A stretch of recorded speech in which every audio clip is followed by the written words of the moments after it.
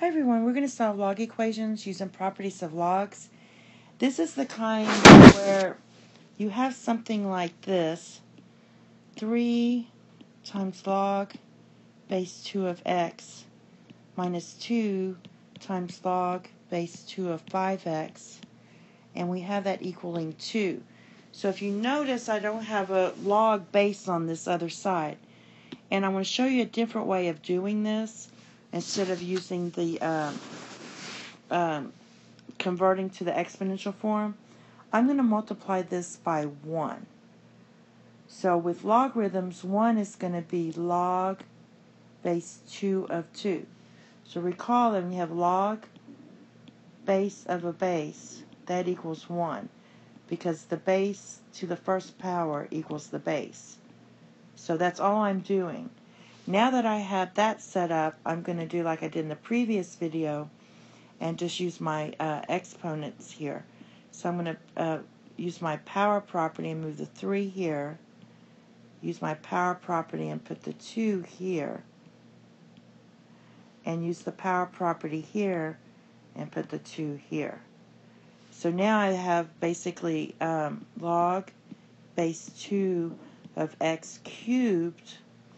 And then I'm going to condense this. This is going to be over 5x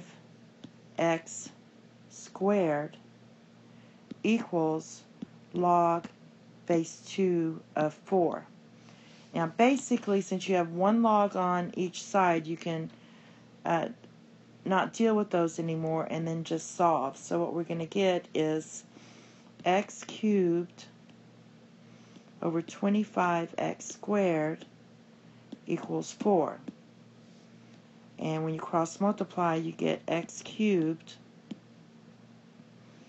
equals 100x squared. I'm going to move everything over. Factor it out in x squared.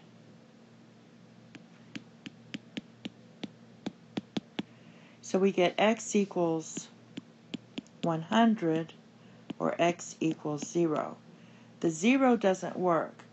When you plug in 0, for example, in this first quantity, you get log base 2 of 0. And the logarithms, so if you have something like this, our quantity here for our domain, x has to be greater than 0. So this one doesn't work, but our 100 does. So that's our answer. Okay? So the next one is very similar. We have log base 5 of x plus 3 minus log base 5 of 2x minus 1 equals 2. We do not have a log on the right side of the equation. So I multiply this by 1. In log land, that would mean, since my base is 5, I'm going to write this as log base 5 of 5. Because log base 5 of 5 equals 1. Okay? Now, I'm going to condense the left side and write it as a single log. Use my power property here. I'm going to use log base 5 of 5 squared. Now, I can just solve. So I have x plus 3 equals 25 times 2x minus 1. Get x plus 3 equals 50x minus 25. So 49x equals 28. So basically x equals 28 over 49, which equals 4 over 7. And if you plug 4 over 7 in each of these pieces, it doesn't violate the fact that our quantity here, if this quantity is called, say, x, this quantity has to be greater than 0. So that's our answer. X equals 4 over 7.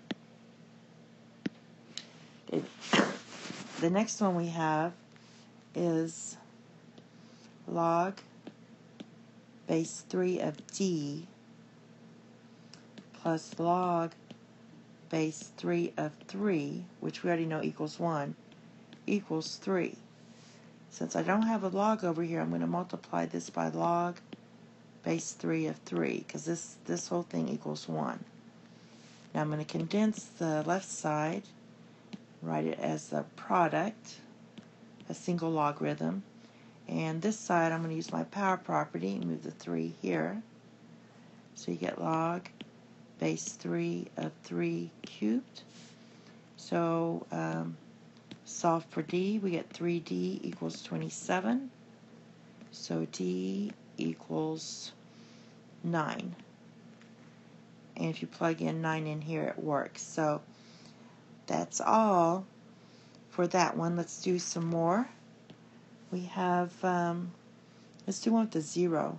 Log base 10 of y minus log base 10 of 2 minus y equals 0. Again, I don't have a log over on the right side, so I'm going to multiply it by 1. In log land, since my base is 10, I'm going to write it as log base 10 of 10, because that equals 1. I'm going to condense the left side and write it as a single log using the quotient property, and use my power property on the right side. Now this cancels. Well, it doesn't really cancel, it's just we don't have to deal with it. So we have y over 2 minus y equals 10 to the 0. 10 to the 0 equals 1. So we have y equals, if you cross multiply, 2 minus y. Add y to both sides, you get 2y equals 2. So y equals 1. You plug 1 into these pieces here, and it does work. Okay, we'll try one more.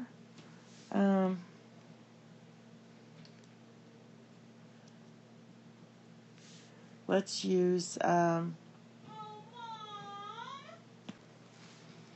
we're going to try one more. Log base 2 of s plus 2 times log base 2 of 5 equals 0.